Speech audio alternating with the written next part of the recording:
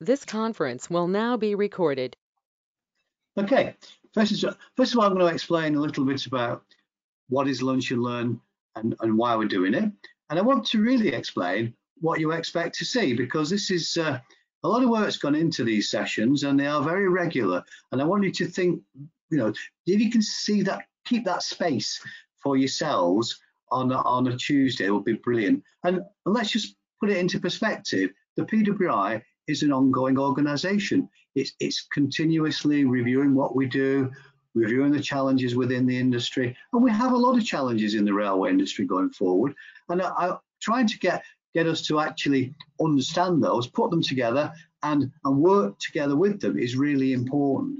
So, and I want to just explain a little bit about where we fit into PWI professional registration and CPD. So it's great you're here, and I hope that you're going to enjoy the session.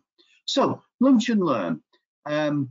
It's been going on a long time. I've heard of it in many organisations have been doing this, and it's basically a chance to spend about an hour listening to something interesting, and perhaps a little bit of feedback will be really good. And Lunch and Learn's been used by a lot of companies, specifically in terms of getting the staff together and having a little get together as well. But we're doing this as a virtual thing. We'll continue doing it virtual for the rest of the year, and we've actually put a lot of effort into making sure there's a balance of different presentations as we go through. It will only be 1 hour. We'll start at 12:30 and we will finish at 1:30 UK time, apart from the holidays. And all the details of the individual sessions are all shown on the website. So if you go on the website, you'll find them all there. We want to make sure there's a bit of chance of questions and answers, and also we're looking for anybody who thinks that something that they've done or presented would be good going forward. So it's a continuously evolving process. So why are we doing it? Quite simple. There's my bunch of railway people. As I always say, a great picture. We're all different and we all come together, but with one major aim, that we want to spread knowledge and experience around this industry. That's why the PWI was formed all those years ago, well over 100 years ago, if you're not aware of that, because we've been training, we've been meeting for a long time, but the most important thing is that people want to pass this knowledge on. And it is a wide range of people as well, because we've not just got people who are specific PWI members, there may be other people as well, but we cover such a vast part of the infrastructure side of the railway, particularly the owners, the contractors, consultants, suppliers, educators, government agencies, and I'm very pleased that's what we're going to start off with today. But a lot of these organisations are corporate members, and we're expanding our links. Particularly, I've mentioned educators there. We're expanding our links now with universities, and it won't be very long before 80 odd universities in the UK will have the PWI sign in their receptions, because their courses will be accredited by the PWI, and that's really good as part of the understanding that we are there as a national organisation. Just to put it into context, many of the people have presented before in other types of environments, and they're very keen to present again in a live environment. And this is a live environment, so there's a chance for questions. Now, obviously, as part of this process, we promote these as formal CPD. It's the formal CPD bit which is important, but we want to have fun, we want to enjoy this hour, and hopefully, get a little bit of interest about it, but let's just record it, because CPD for people in the rail industry is really important for registration, etc. So make a note of what you've been doing. So let's get to the exciting bits. What can you expect to see in these 1 hour sessions?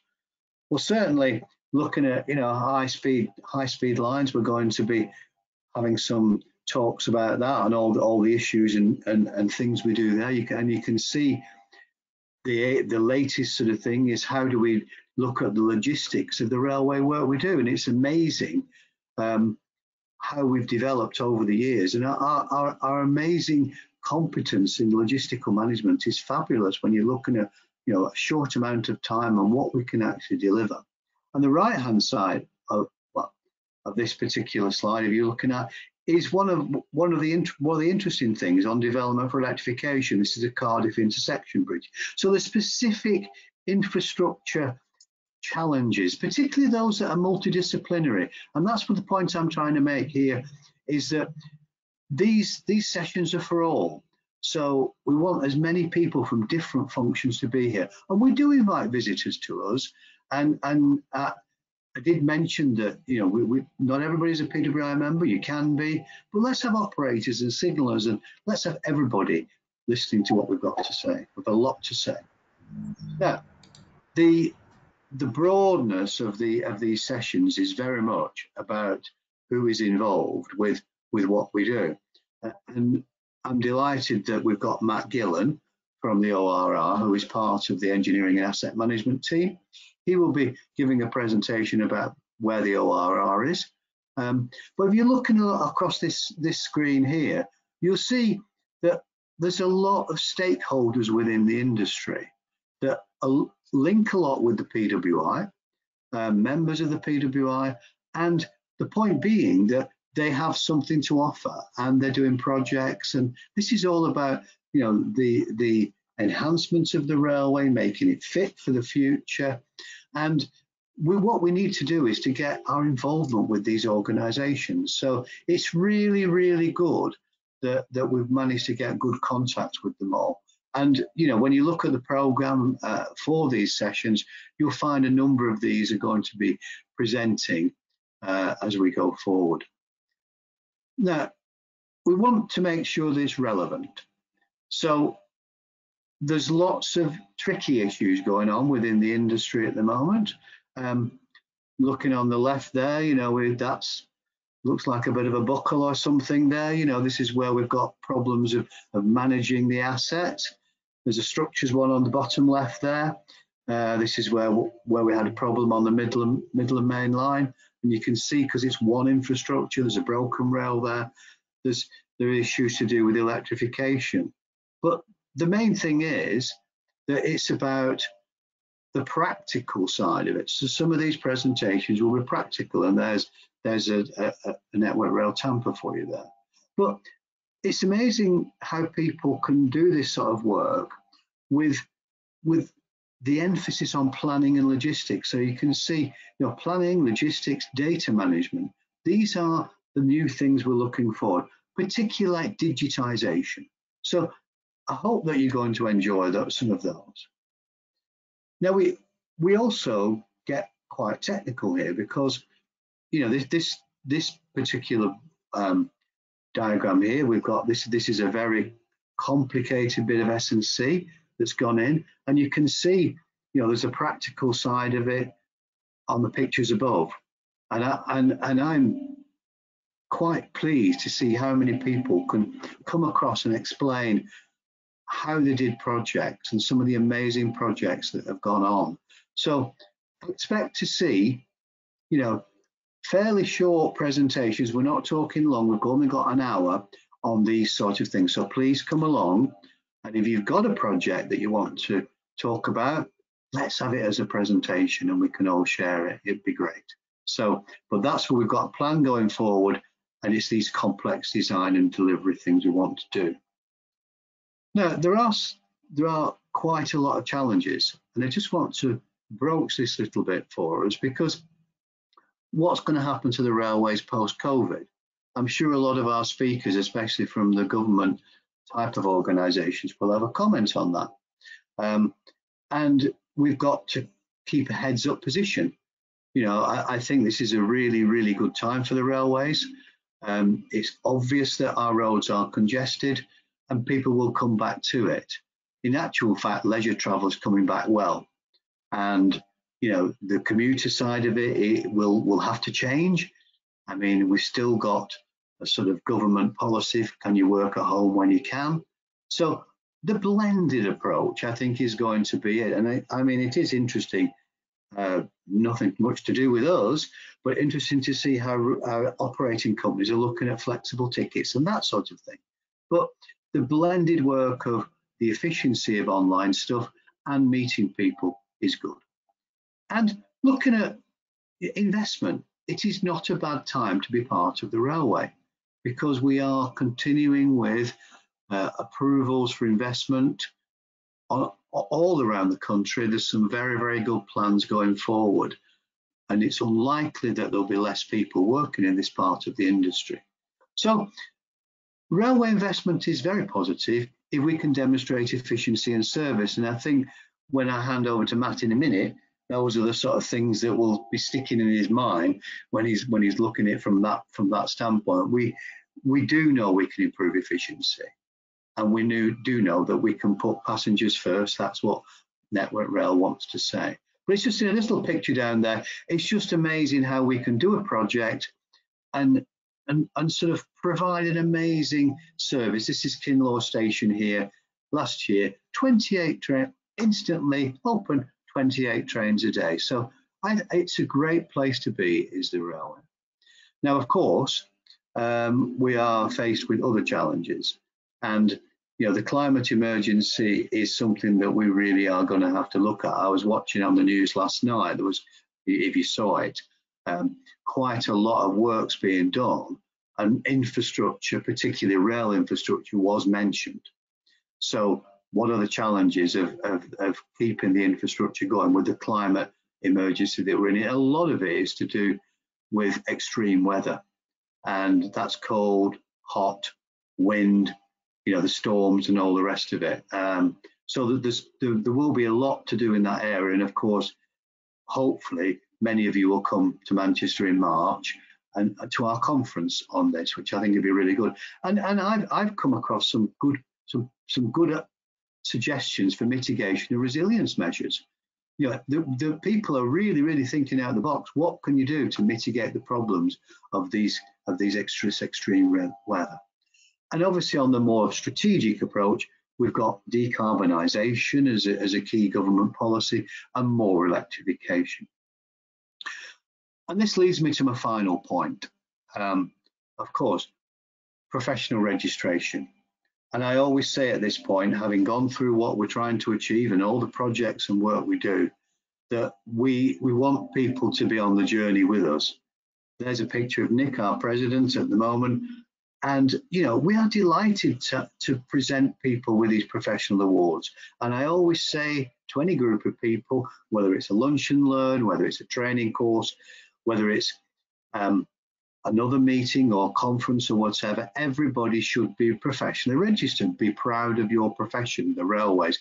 Everybody can be Eng Tech, and you can move on to progression. And there's nothing better than having your awards presented by president.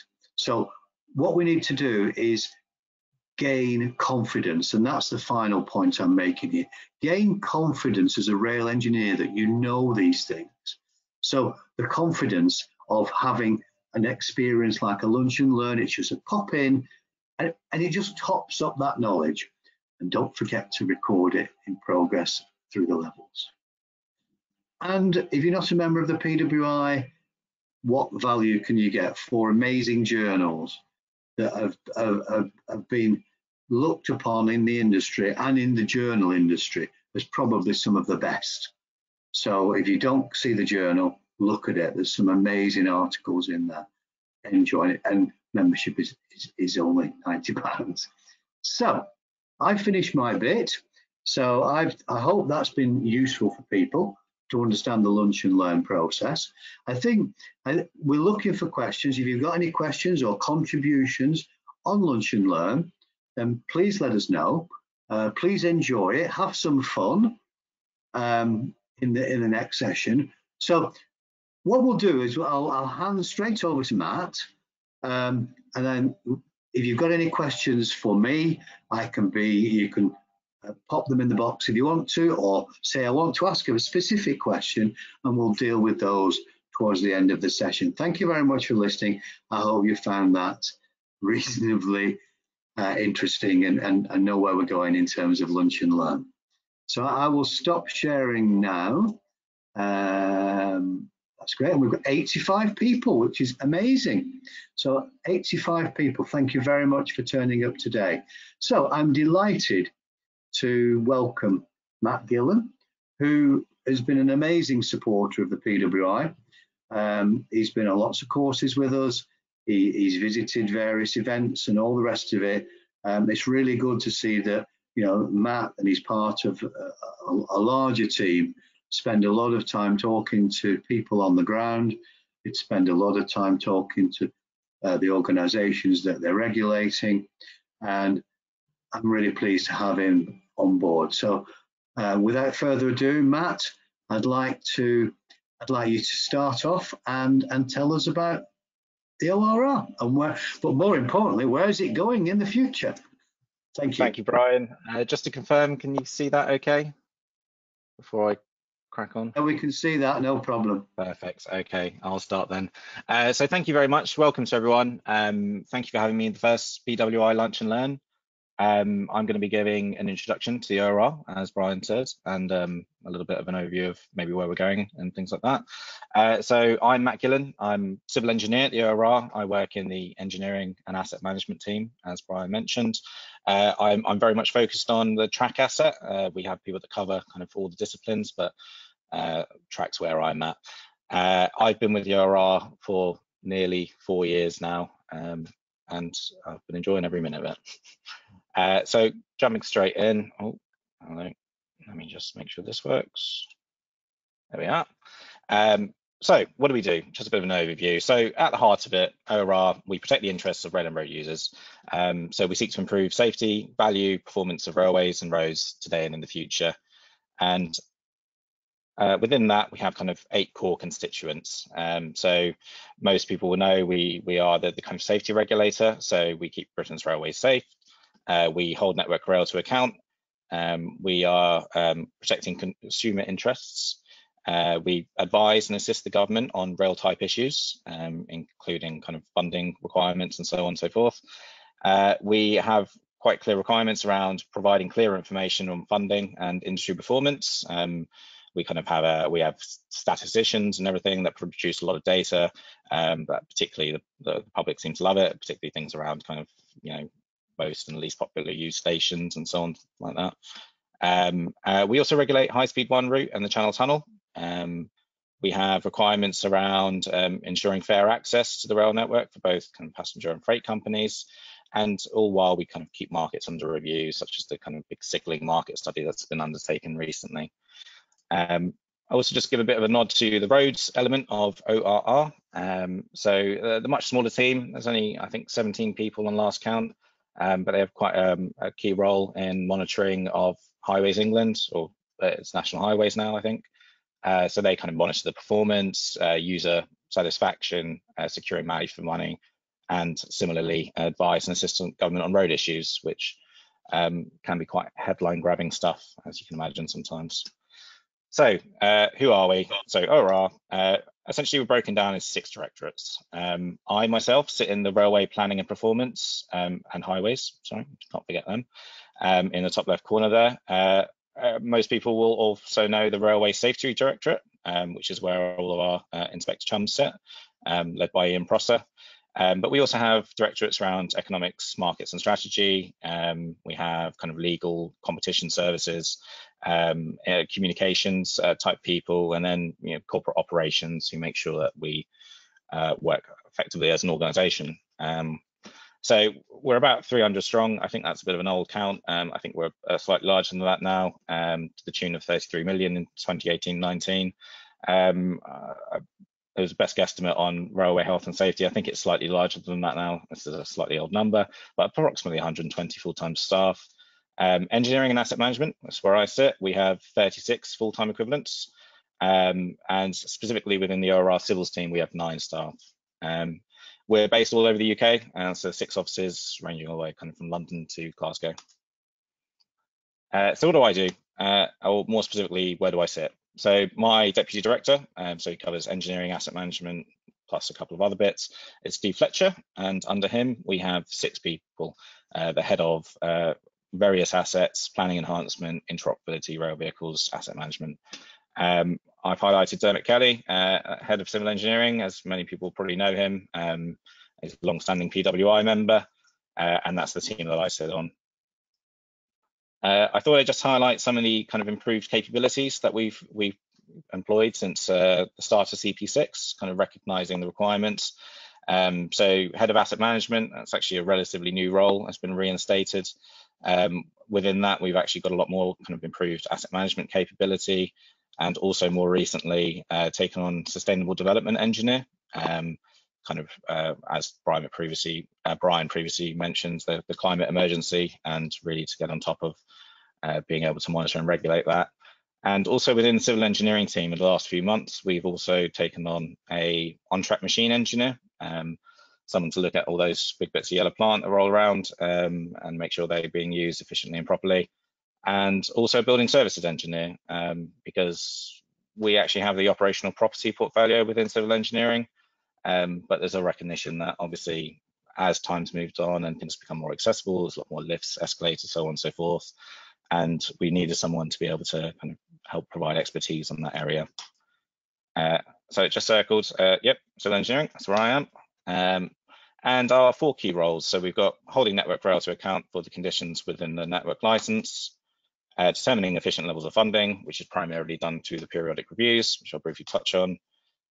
We hold accountability for authorization of submissions under interoperability regs. So whilst we have a head of interoperability in rail vehicles over here, the different disciplines cover certain areas. So the civil engineering team will cover kind of station type submissions, which look at infrastructure type elements. And we also provide technical advice across the ORR, whether that be kind of, we work quite closely with our safety colleagues and inspectors, whether that be the kind of people looking at the national perspective or more kind of regional focused, and also work with kind of economists and so on into being able to determine the right level of funding. So why do we do it? I thought this is a really nice little graph I've feed from Network Rails. Unfortunately, didn't have the latest year, but it's a nice snapshot of 1920. As I said, I focus on track. So if we look at the kind of track portfolio, we're approaching near £1 billion spent on track renewals in 1920, and over 700 million spent in maintenance in 1920.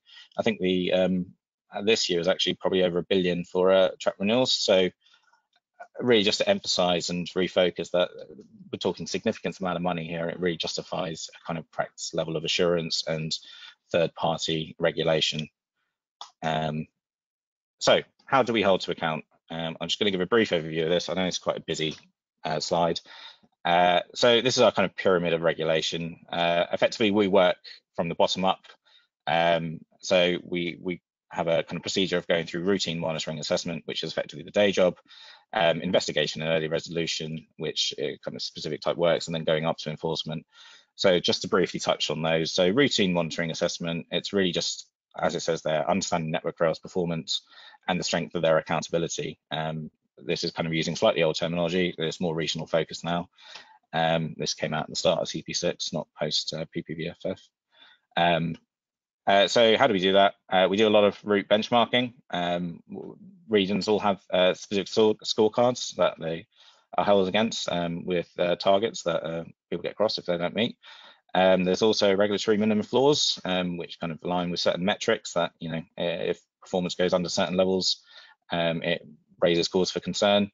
And we also kind of monitor against the requirements set out in the periodic reviews. And then on the other side, we have things around accountability, like we kind of assess regularly the governance arrangements in Network Rail. We discuss a lot with kind of the regional leads and technical authority and so on. And then also just like the quality of information that they provide us. So we cover quite a breadth of information in this assessment on a quite frequent basis. Going up the pyramid, so when we identify issues, we kind of have a procedure for investigation and early resolution before we have to do any enforcement. So typically this kind of involves more in-depth gathering of information. We have frameworks for independent reporters, as we call them, which are effectively agreed third-party consultants that will go in and investigate certain areas on behalf of both us and Network Rail. So it's an agreed process.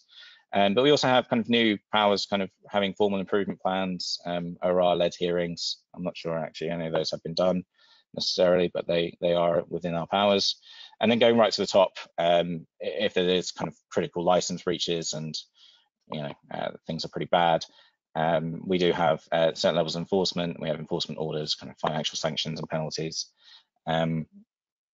I will just draw the line there as well. People hear ORR enforcement, they probably think prohibition notices and improvement plans, and which are the kind of safety type of issues of enforcement. A very different process. They have their own processes and procedures for managing those. This is specifically talking around us holding Network Rail to account against their network license.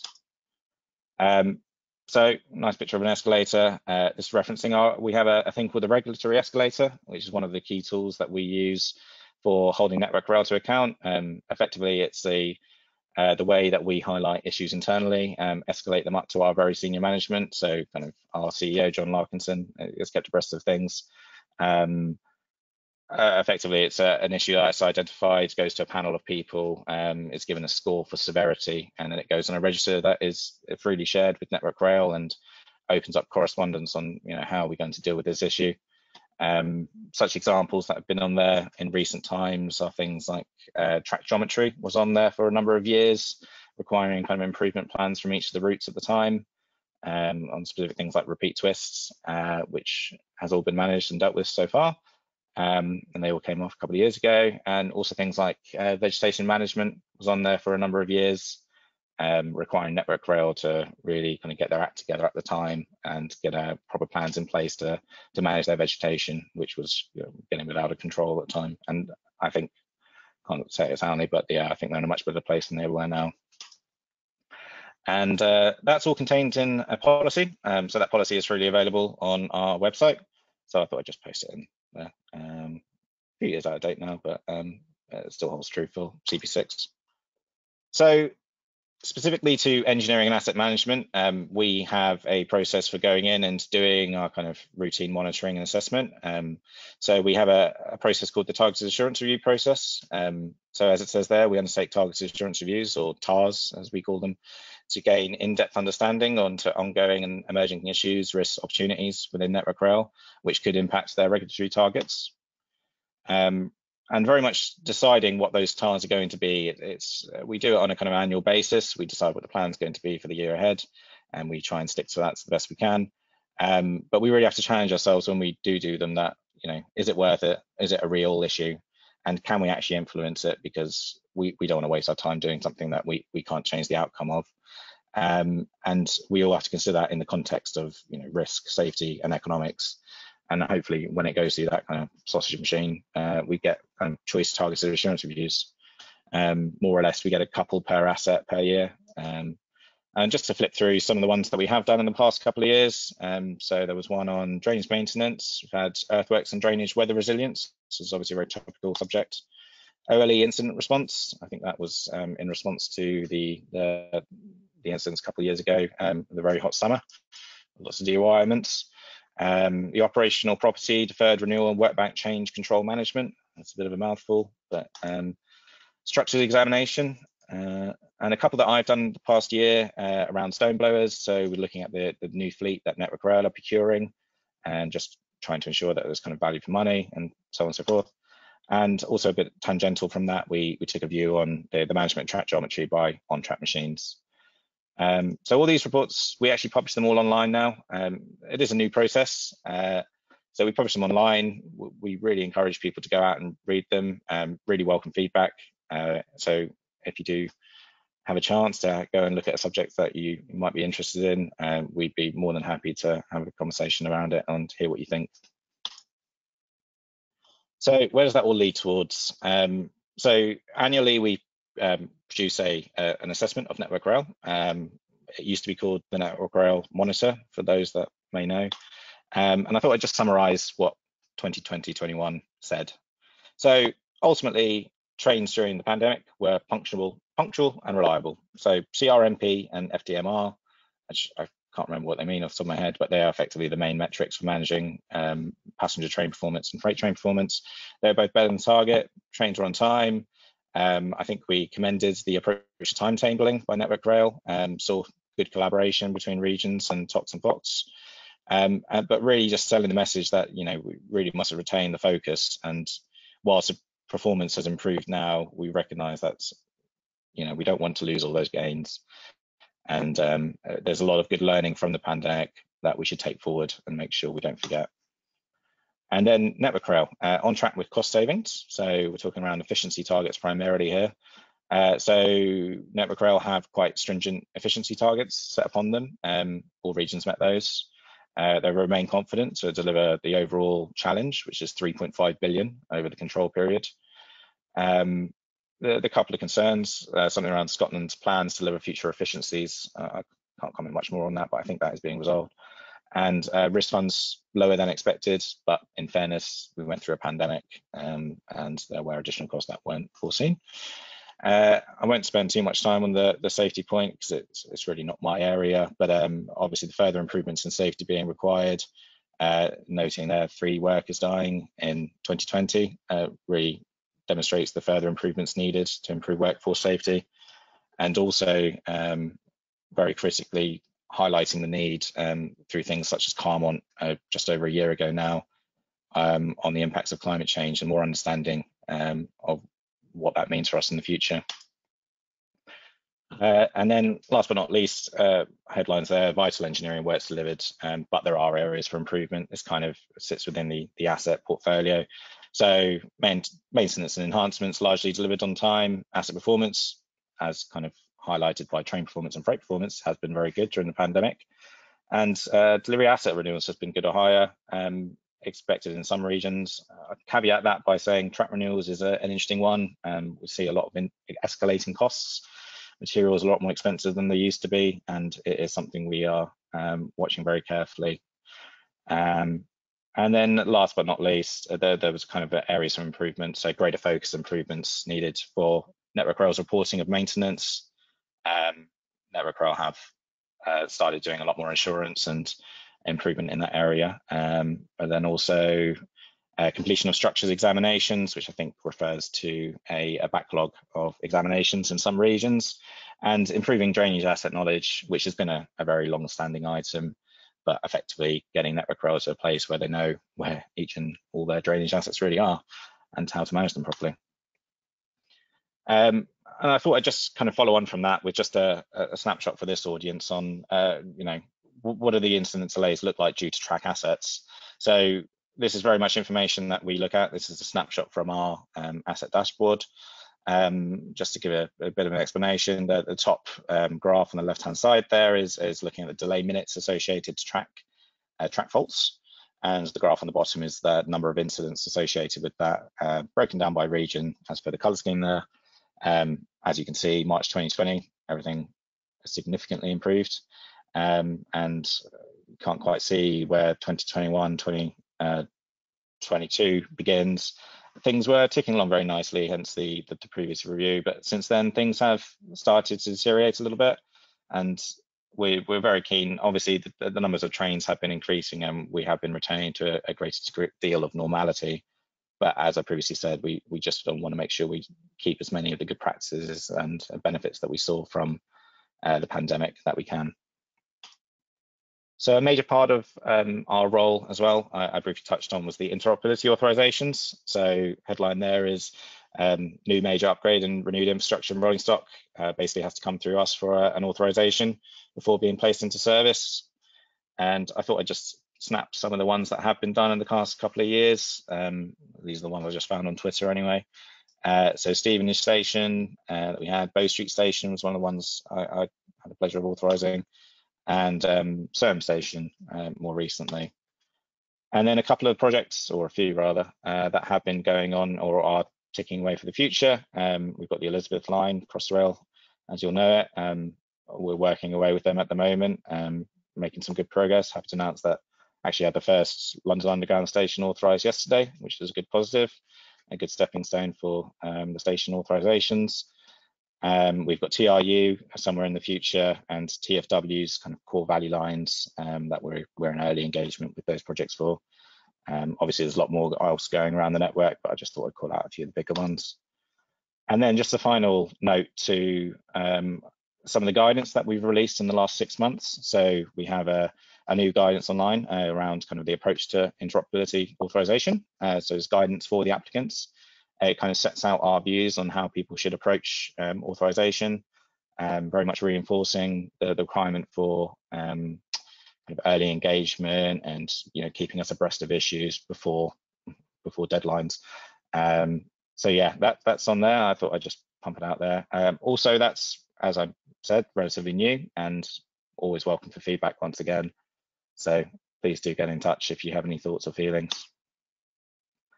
And then a brief look into the future. The one thing on everyone's mind in the ORR at the moment is probably PR23. I had a little red arrow there, but it seems to have disappeared. We're obviously at the start of 2022 at the moment. Network Rail are scurrying away, making lots of different plans for many different scenarios and so on, so forth, kind of building their work banks for CP7. We've had sight on some of those, but obviously it's waiting for the full picture. So yeah, a couple of the major milestones that I'd probably point out is later this year we'll have the high-level output specification and statement of funds available, which basically the Secretary of State and Scottish ministers saying, what they want us to do or what they want Network Rail to do and how much they have to do it. And then ultimately that culminating in the strategic business plans being published by Network Rail early in 2023, which kicks off a very intensive period for the ORR, I would say, for scrutinising those business plans, where that ultimately results in us publishing a draft determination for both England, Wales and Scotland, which sets out our thoughts and feelings. And then that starts a whole other level of consultation between ORR, Network Rail, all other third parties, anyone else really, which culminates in the final determination and then finally Network Rail's final delivery plans. So yeah, busy times ahead basically. And then a very quick nod to GBR. I won't say much because I don't know a lot. My director, Graham Richards, actually just got seconded over into the transition team. So we know in ORR that we're quite well represented rather. But yeah, obviously recognizing that there's this big beast working in the background and significant changes in the future. But I think the overarching message for us at the moment is that the day job is staying the same. We can't forget what we need to do, and PR23, as far as we're concerned, is basically going ahead as it always was. I mean, there is a line there saying, timeline may change to adapt as the implementation plan becomes clearer, but we are proceeding as planned, and we don't see any risks to this kind of process in the near future. And then, given that this is a lunch and learn, I thought I'd touch a little bit on CPD. So the two graphics on the screen there are very much just the frameworks that are set out. I think the top one's from the civil service learning framework, and the one on the left-hand side, as it says there, is the regulatory competencies framework. So I guess the point I'd say is, obviously sitting in a regulatory role, ORR, we actually have a lot of emphasis on CPD, at least within my area. We really require staff to be aware of what's going on in the industry. We can sometimes be a bit removed from the actual day-to-day management of the railway, and so part of the way to fill that deficit is to undertake CPD ultimately. But it does very much come down to identifying the needs of the individuals. We have a very diverse set of people in the ORR, I'd say, for the organisation sides. Lots of people at different stages in their careers, and we have lots of different people from different backgrounds. I think ORR pretty much covers everything. In our directorate alone, we have engineers, we have asset managers, we have data analytics people, we have operations people. It's quite significant, the degree of variability. And there's lots of different frameworks for different people. I think that's very well recognised. I mean, all our safety inspectors all go through the IOSH framework. I think CIRO is Chartered Institute of Railway Operators, unless I'm mistaken. But we also have, more commonplace people, ones that people on this call know, like ICE, some of us work towards. And then last point there, I thought I'd just point it out, that RSD, so that's the Railway Safety Directorate, and the inspectors in particular have quite a defined competence framework that I'm aware of, which kind of satisfies both the technical and regulatory, and they need both effectively. And that's in recognition of the fact that you probably have two different types of people coming into the inspectorate. Those that kind of come from the HSD and probably more savvy on the regulatory, but don't have that technical competence of the railway and familiarity, or opposed, on the other side, you'd have the technical people that come from the railway environment and wouldn't be as clued up on the regulatory side. So yeah, necessary to satisfy both. And then last but not least, final slide for me, just a bit of a summary of some of the stuff we do in the ORR to encourage CPD. We have lots of bite-sized seminars, which not dissimilar from the concept of a lunch and learn. Just someone comes along and talks about a subject really, whether that be internal or external. There's actually one on at the moment, which a bit guided about missing, around climate change and weather resilience, which I think someone from Network Rail has come along to present. But we've had other things like how to support good mental health, things in the signaling market study, Network Rail scorecards, and we even had Brian come along and give a bit of an introduction to PWI a few months ago, which is much appreciated. We also have things like knowledge sharing clubs, initially started as a get everyone clued up on digital railways type thing, but evolved over time and is now kind of a periodic seminar that someone generally comes along and talks about certain subjects, and they're very interesting. And then I thought I'd just highlight a couple of the bits of training that we've done in Civils team as well. So a few things we've done in the last year. A few of us got accredited with the IAM and done ISO 55000 training. We've done a bit of training on AI and engineering awareness, just kind of a bit of a nod to something that might be, and just gaining a bit of familiarity. Some people have done things that kind of complement the bit of work they do. So people doing a bit of work on like bridge design training, and one of my colleagues did a course on tree survey and inspection, and she's accountable for some of the line side elements in ORR. And then my own, I thought, given that I'm at the PWI, I should mention some of the courses I've done with the PWI, as Brian alluded to earlier. I did the S&C refurbishment course a couple of years ago. I really recommend that. That was really good. Off the back of that, I actually did an assurance review into S&C refurbishment for Network Rail. And at the moment, actually halfway through the electrification engineering. So I did mod 1 a few months ago, and I'm actually going to mod 2 next week. So looking forward to that. So thank you for listening. Hopefully that leaves enough time for questions. I put my email address on there. I'm always keen to get out and talk to people. So please feel free to get in contact if you have anything you fancy discussing or anything like that. One of our kind of key goals is to actually build up a bit better relationship with some aspects of industry. So always keen to chat. And then I think I'm going to hand over to Joan just for the final slide. Thank you. Thank you very much, Matt. Thank you, Matt and Brian, for both of your presentations. We're just finishing up now, so we've got time left for questions. So I just wanted to talk a little bit about myself and my role. So I joined the PWI as a membership director in the autumn of last year. My job is obviously to strengthen the membership in terms of numbers, but also of equal importance to make sure that the members that we do have feel that they're getting what they want from the membership, and that our offering suits their needs. So always very keen to hear from existing members. And just to recap on some of the benefits of the membership, obviously we have section meetings. Every member belongs to a section, that's their home place.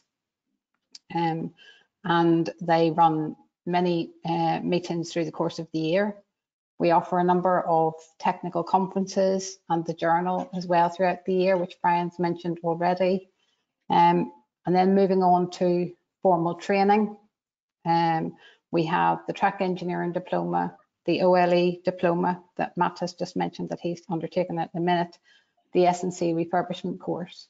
And you'll see a point there on the slide that the courses are face-to-face, or they can be virtual, or indeed we're now getting requests from organisations to undertake training specific for them. For example, Hong Kong MTR Brian's in the middle of doing some training for them now. Very important is professional registration. We became accredited in 2019, and we can offer professional registration at technician, incorporated and chartered level. And currently, since 2019, we now have a pool of about 250 people who have become professionally registered through the PWI. In terms of the electronic world, we're about to launch our new website. So that will be, that's been long awaited, and we're all very excited about that. And that has quite a lot of focus on technical knowledge hub information contained within that website, which we hope will be a huge member benefit.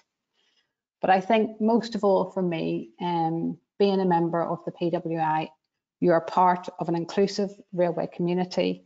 You have access to people with knowledge and experience who just love to share that and to spread their knowledge and to help people to learn. And as Brian mentioned earlier on, all this for less than £100 a year. I think it's a very good value for money. And I think I've said enough now about the benefits of the membership. So just have time now for some questions. I'll hand back to you, Brian. Thank you. Brilliant. Thank you very much, Joan. I'm just going to try a bit of a new thing on this. So I'm going to ask Ashish to ask his question, please. If you'd like to unmute yourself and you want to ask a question. Ashish, are you able to talk? You've got a couple of things in the... Yes. Who are you, Ashish? Yes, good afternoon. Hi, this side Ashish here. And I wanted to ask Matthew about the weak factors of Network Rail, where they are lagging on the asset management capabilities. Can you help me with that? I know it's a kind of personal question, but yeah, it's a bit of a difficult one to answer off the cuff, I'd say. I would say that there was a kind of, at the start of CP6, we did we had AMCL do a detailed kind of asset management investigation on our behalf and go in and assess all the elements of Network Rail. So they went around to kind of all different regions and spoke to lots of different people and went away and assessed all their capabilities in different areas. Things have changed since then, obviously. It's been a few years. So I don't think I can answer that question as specifically as you might like. No, asset said, management obviously have a very big scope in each and every sector. So yeah, it's a very big sector. Like we deal in asset management into maintenance sector. So that's why I wanted to know your idea, what you have observed, that they are spending money in this sector or not, or they should learn more. Oh, sorry, I was just going to say, from my view, obviously, one of the things we push for quite a lot with Network Rail on the track side is the kind of track competency frameworks that they're rolling out and things like that. And that's starting to filter down to maintenance a lot more. And I think an aspect of that is asset management.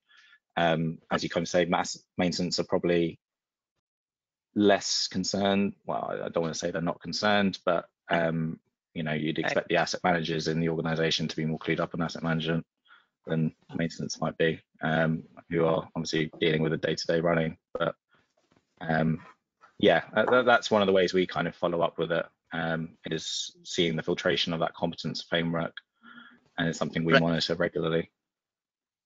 Thank you for your answer, and it was great. I think to just add a little bit of that to Matt. I mean, in Dim and Distance, I did work for the ORR. But it's just about asset management is got best practice to it, and I think that's one of the things that we are, you know, some areas, in some places it seems to work, in others it doesn't, and I think it's a very complicated area, and it's something that the PWI can help with, I think, in terms of training, and there's a lot of research involved in it, and it's a moving feast because it all relates to future traffic patterns and stuff like that. So it is a tricky area. And it's something that whatever happens in the future, we're going to concentrate on a lot, and I'm sure the ORR will help us with it. Thank you, Ashish, for that one. That's good. Can we just does John Gillen want to ask his question, please? Of course, Brian, you're not going to shut me up easy, are you? As long as you don't make it too long. No, it's basically on the lines that's on the thing. Just to say that Matt's made no mention of the ORR in respect of London Underground, DLR and light rail. And just to put that into context, the ORR's passenger figures for 1920, the last full proper year, shows there were actually as many passengers on Croydon tram as to, from and in the whole of the railways in Wales. So it's a huge sector that's not really been mentioned so far. In part, that's deliberate because from where I sit, our responsibility lies solely with Network Rail, and that's who we regulate through their network license. London Underground, metros, they work within different frameworks. There are safety, there's safety regulation over that, but that's not in the area that I work. So I don't want to comment on things that I don't know and can't answer with confidence. So yeah, we don't have that role that we do for Network Rail in London Underground, DLR, light rail, for instance. And yeah, things like London Underground sit within the TfL framework, accountable to the London Mayor. So it's a slightly different setup. Well, who knows? It might change. Who knows? It might change in the future. Can we go Brian, on? perhaps that would make a very good another topic for another lunch and learn. Looking into that.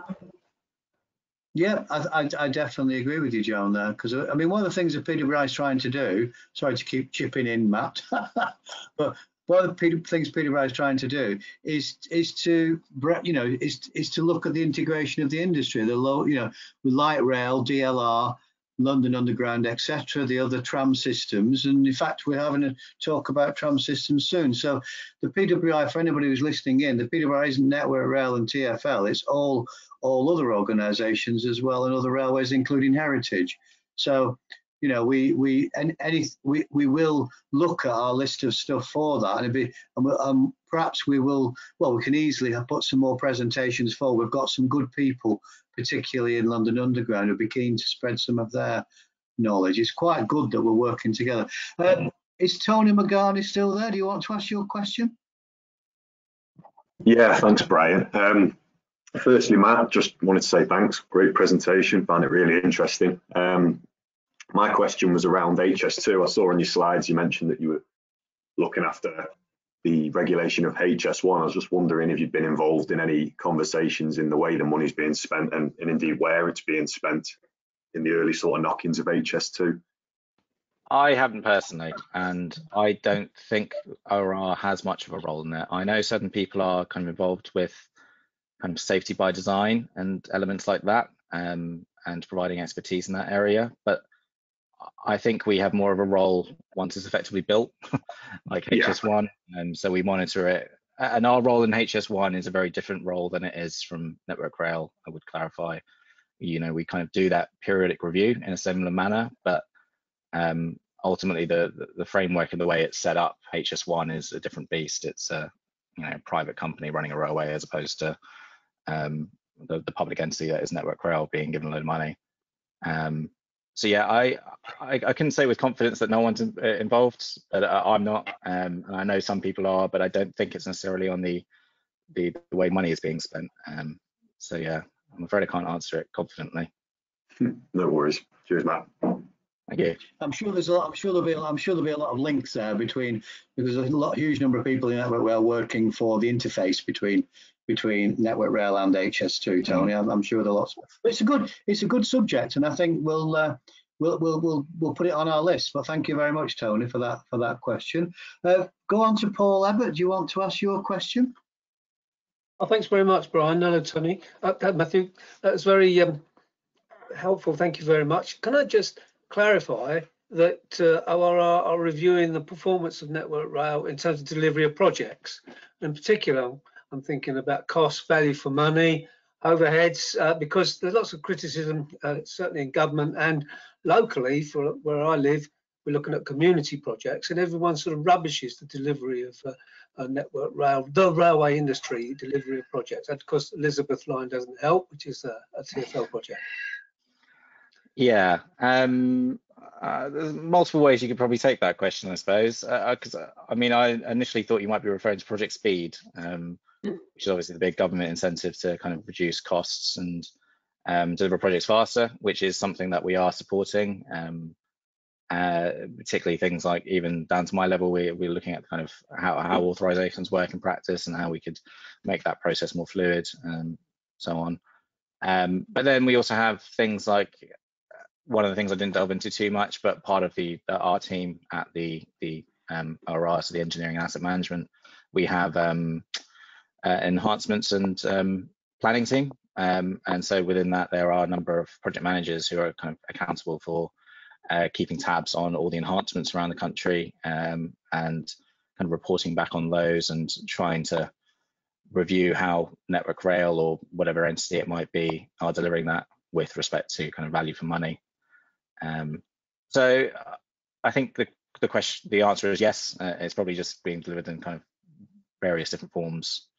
We do a lot of benchmarking, kind of, you say, comparing to other railways. You know, the economists in ORR are often publishing reports on kind of benchmarking different PUs between each other, or we have done things in the past of comparing, you know, costs to other similar railways. But those are few and far between, and more off bespoke projects rather than kind of just regular reporting. Okay, thank you. Thank you very much. Thank you very much. And I think we've had some good questions there. So thank you very much for everybody. I just do a little sum up. I mean, I did mention in my opening introduction to this Lunch and Learn that, you know, the most important thing about us sitting here on this call is how can we look at the efficiency and how can we look at the service to the passenger. And those are two areas which we mostly get criticised on as a railway. So, and we all know that there are things we can do. It's not simple, but it's just useful to have other people looking at it. And I think it's really good with the ORR because it's full of practical people. And I mean, Matt works for a guy called Dermot Kelly, who we know in the PWI well. And, you know, that team, you know, have got a lot to offer to the rail industry together. So if there may be changes going on in the future. Nobody's asked what's happening in GB railways, and it was quite, I thought there might have been a question on that, Matt, but, you know, people know that's possibly going to change. But it's not going to change the role in terms of what the PWI does, in terms of how we can work together. And I hope everybody who's been here today has found that interesting in the Lunch and Learn session. So please come again. But most of all, give us some feedback. What did you like about today? We tried a different style with allowing people to ask questions, which we wanted to do, because I always wanted to think this is a live event and it isn't just a recording. So please come to another one. Please suggest other things we can do, and hopefully see quite a lot of you next week. And next week is the 25th of January at 12:30 again. And we're going to have Jonathan Graham with us, who many of us know from our PWI connections. He works for the RAIB, a very practical railway man, and he will be certainly challenging us from a slightly different perspective in terms of learning from where things have not gone quite right. So I look forward to seeing you all in a week's time. Have a good week. And don't forget to give us some feedback. Thank you very much indeed for coming. And thanks very much, Matt. Much appreciated. Thanks.